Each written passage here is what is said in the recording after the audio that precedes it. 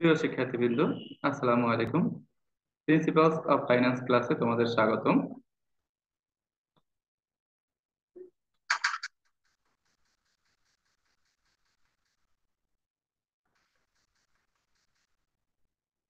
আজকে আমি তোমাদের সম্মুখে আলোচনা করব প্রিন্সিপালস অফ ফাইন্যান্সের chapter 2, cost of trade credit.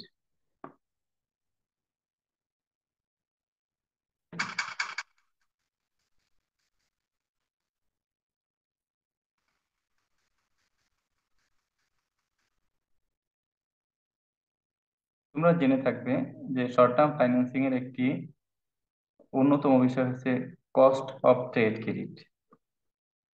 তাহলে আজকের আলোচ্য বিষয় হচ্ছে কস্ট অফ ট্রেড ক্রেডিট।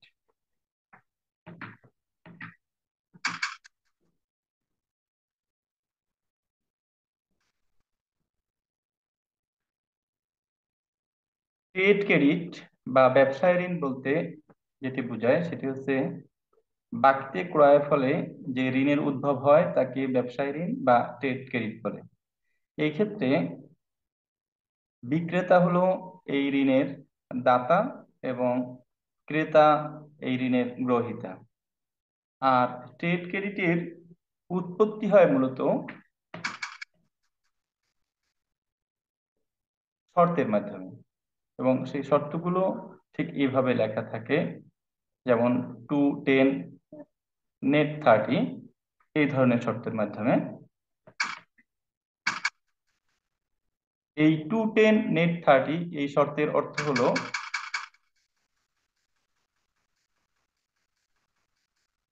চালান তৈরির 10 দিনের মধ্যে দেনা পরিশোধ করলে 2% বাট্টা পাওয়া যাবে এবং মোট ক্রেডিট সময় 30 দিন। এছাড়াও মান্থলি বিলিং শর্ত রয়েছে। সেই ক্ষেত্রে শর্তের শেষে একটি ইউএম যুক্ত হবে। এই ইউএম এর পূর্ণ রূপ হচ্ছে এন্ড অফ মান্থ। তাহলে মান্থলি বিলিং শর্ত হচ্ছে 210 নেট 30 ইওএম, এবং এই শর্তের অর্থ হচ্ছে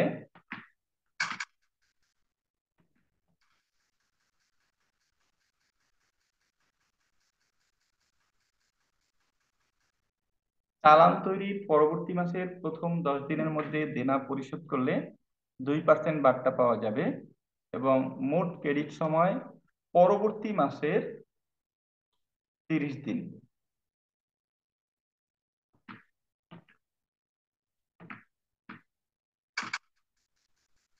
তাহলে আমরা এই আজকের আলোচনায় যা যা যা শিখতে পারবো সেটা হচ্ছে last date of payment with discount, last date of payment without discount, last date of payment with discount if there is an UM, অর্থাৎ শর্তে ইউএম সংযুক্ত থাকলে সেই ক্ষেত্রে লাস্ট ডেট কবে হবে পেমেন্টের জন্য, last date of payment without discount যদি ইউএম থাকে, অর্থাৎ ডিসকাউন্ট ব্যতি রেখে last date of payment, amount two be paid within discount period, discount পিরিয়ডের মধ্যে অর্থ পরিশোধ করলে কি পরিমাণে অর্থ পরিশোধ করতে হবে, amount two be paid after discount period, discount পিরিয়ডের পরে অর্থ পরিশোধ করলে কি পরিমাণে অর্থ পরিশোধ করতে হবে,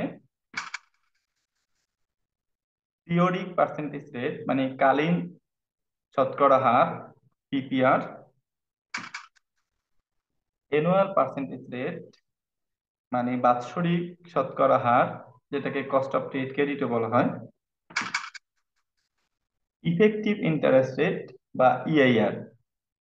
তাহলে এই মোট 9টি বিষয়ে যদি আমরা ট্রেড ক্রেডিট সংক্রান্ত জানতে পারি, তাহলে আমাদের ট্রেড ক্রেডিটের মোটামুটি সবগুলো বিষয় জানা হবে। এই 9টি বিষয়ই আমি তোমাদেরকে একটি উদাহরণের মাধ্যমে দেখানোর চেষ্টা করব।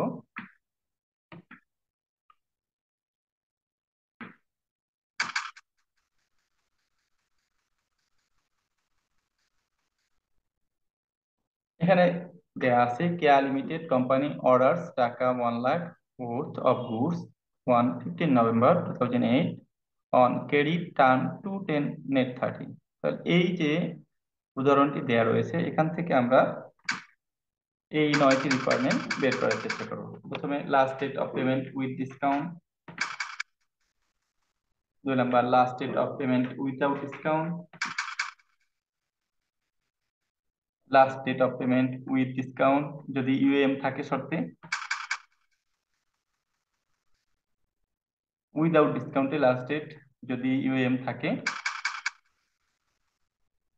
Amount two be paid within discount period, discount পিরিয়ডের মধ্যে অর্থ পরিশোধ করলে কি পরিমাণে অর্থ পরিশোধ করতে হবে, amount two be paid after discount period, discount period শেষে যদি আমরা অর্থ পরিশোধ করি সেই ক্ষেত্রে কত টাকা পরিশোধ করতে হবে, periodic percentage rate PPR, annual percentage rate APR, effective interest rate EIR. প্রথমেই আসবো last date of payment with discount.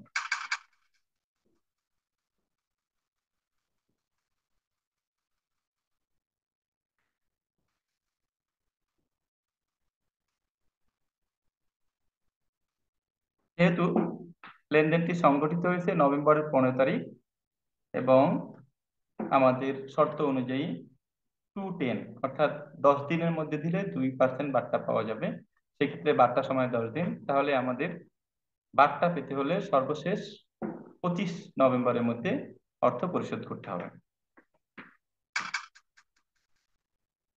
Last date of payment without discount, যদি ডিসকাউন্ট আমরা পেতে না চাই তাহলে যেহেতু আমাদের শর্ত হচ্ছে 210 নেট 30, তাহলে 30 দিনের মধ্যে আমাদেরকে পরিশোধ করতে হবে, কারণ আমরা ডিসকাউন্ট গ্রহণ করতে চাচ্ছি না। সেই ক্ষেত্রে আমাদের নভেম্বরের বাকি রয়েছে 15 দিন এবং ডিসেম্বরের আরো 15 দিন আমাদের সময় হাতে থাকবে। সেই হিসেবে আমাদের লাস্ট ডেট অফ পেমেন্ট হবে ডিসেম্বর 15 তারিখ।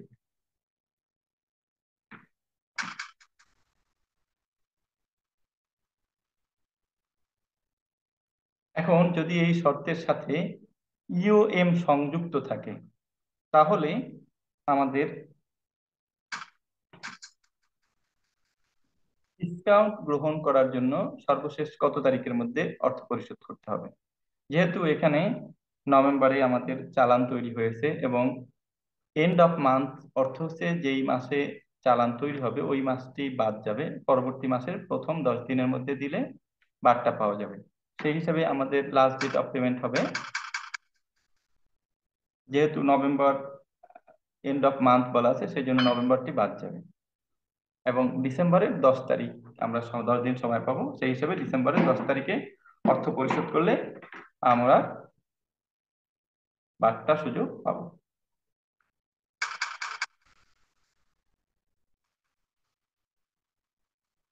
ইওএম যুক্ত শর্তে last date of payment without discount, সেই ক্ষেত্রে আমাদের 30 দিন সময় পাওয়া যাবে এবং সেটা হচ্ছে চালান তৈরির পরবর্তী মাসের 30 দিন।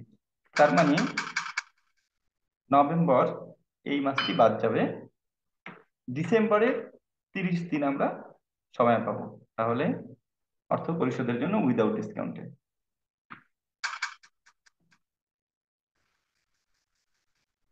এবারে আমরা আসি, যদি আমরা ডিসকাউন্ট পিরিয়ডের মধ্যে অর্থ পরিশোধ করি তাহলে আমাদের কত টাকা পরিশোধ করতে হবে।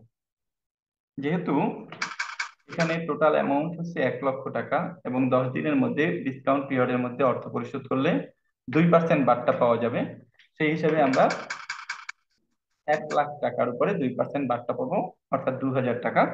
তাহলে আমাদের পরিশোধ করতে হবে 98,000 টাকা।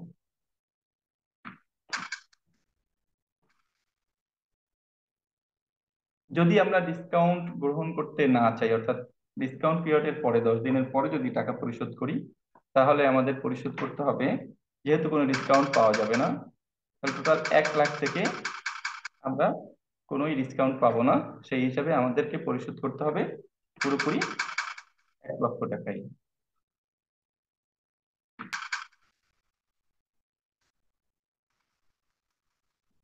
পিরিয়ডিক পার্সেন্টেজ রেট, অর্থাৎ পিপিআর।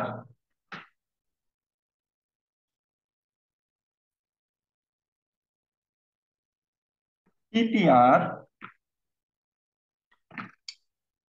বাহির করতে হলে আমাদের প্রথমেই জানতে হবে যে এই যে আমাদের শর্তের ভিতরে এখান থেকে আমরা দেখছি যে আমাদের এই যে শর্ত রয়েছে এই শর্তের মধ্যে কোন বিষয়টিকে কি নামকরণ করা হয়। প্রথমত এই যে 2 রয়েছে, 2কে বলা হয় সিডি। আর এই যে 10 দিন রয়েছে এটাকে বলা হয় ডিসকাউন্ট পিরিয়ড। আর এটা হচ্ছে ক্যাশ ডিসকাউন্ট। আর এই যে 30 দিন এটাকে বলা হয় ক্রেডিট পিরিয়ড। আচ্ছা, তাহলে আমরা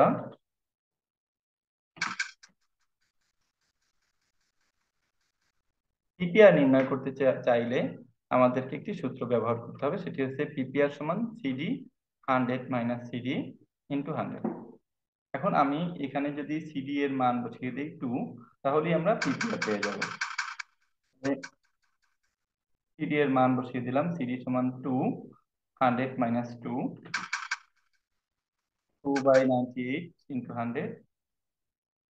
যদি আমরা 2কে 98 দিয়ে ভাগ করি তাহলে 0.0204, এটাকে 100 দিয়ে গুণ করলে তাহলে আমরা পাবো 2.04%। তাহলে পিপিআর হলো 2.04%। এবারে অ্যানুয়াল পার্সেন্টেজ রেট, এটাকে আমরা কস্ট অফ ট্রেড ক্রেডিট বা কেটিসিও বলে থাকি।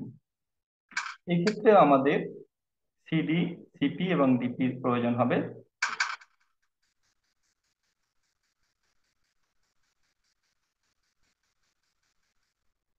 এবং এপিআর এর বা কেটিসির সূত্রটি হবে CD 100 - CD 360, CP minus DP into 100। এখন এই সূত্রে যদি আমরা মান বসাই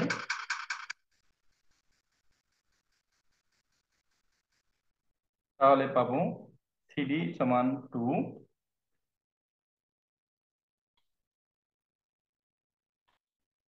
সিডি এর স্থলে বসেছে 2, এবং ডিপি সিপি মানে ক্রেডিট পিরিয়ড, এখান থেকে আমরা মান নিয়ে এসেছি। ক্রেডিট পিরিয়ড সমান 30, ডিসকাউন্ট পিরিয়ড সমান 10। তাহলে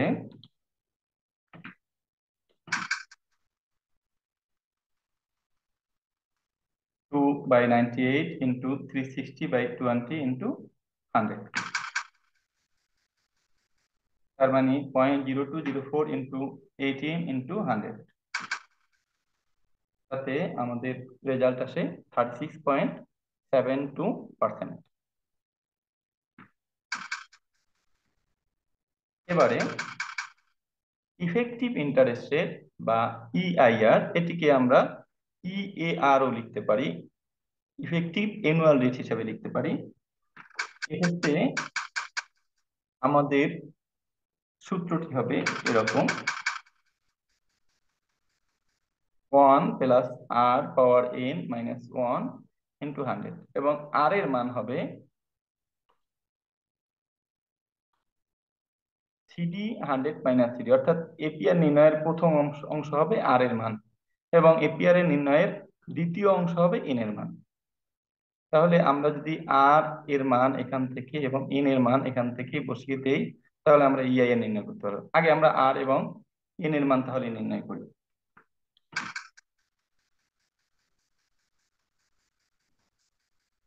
তাহলে আর এর মান আসলো 0.0204,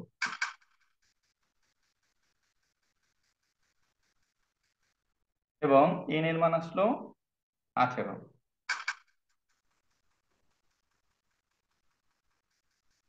এবারে আমরা ক্যালকুলেটর ব্যবহার করে 1.0204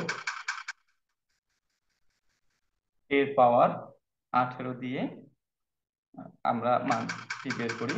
মানটি হচ্ছে 1.4383, এখান থেকে 1 বিয়োগ করি তাহলে পাই 0.4383 ইন্টু 100, দ্যাট ইজ 43.83%। মনে রাখতে হবে, যখন আমরা কোনো সংখ্যাকে 100 দিয়ে দিয়ে গুণ করব তখন সেটা পার্সেন্টেজ আকারে যুক্ত হবে, আর 100 দিয়ে যদি ভাগ করি তাহলে পার্সেন্টেজ মুক্ত হবে। এখন এই অঙ্কে যদি ইউএম বা এন্ড অফ মান্থ শর্ত লাগানো থাকে, সেই ক্ষেত্রে এন্ড অফ মান্থ শর্ত লাগানো থাকলে সেই ক্ষেত্রে অঙ্কের ফর্মুলা বা সূত্রের কোনো পরিবর্তন হবে না, এবং আমরা পিছনে যেভাবে অঙ্কটা করেছি ঠিক সেই নিয়মেই আমরা অঙ্কটা করতে পারবো। অর্থাৎ ইউএম এর ক্ষেত্রে অঙ্কের ফর্মুলার কোনো পরিবর্তন হবে না এবং মানেরও কোনো পরিবর্তন হবে না। এবং যদি আমাদের এই অঙ্কে এই যে ক্রেডিট পিরিয়ড স্টেজ বলা থাকে, তাহলে ক্রেডিট পিরিয়ড বাড়াতে হবে। ধরি এক্সাম্পল, ক্রেডিট পিরিয়ড 30 দিন এসেছিল, 10 দিন বাড়াতে বলেছে, তাহলে ক্রেডিট পিরিয়ড হবে 30 যোগ 10। অথবা যদি বলা হয় যে জেনারেলি পেজ 25 ডেজ, তার মানে কি, সে 30 দিন ক্রেডিট পিরিয়ড থাকলেও ক্রেডিট পিরিয়ড সে 30 দিন গ্রহণ করছে না, তাহলে তার ক্রেডিট পিরিয়ড হচ্ছে 25 দিন।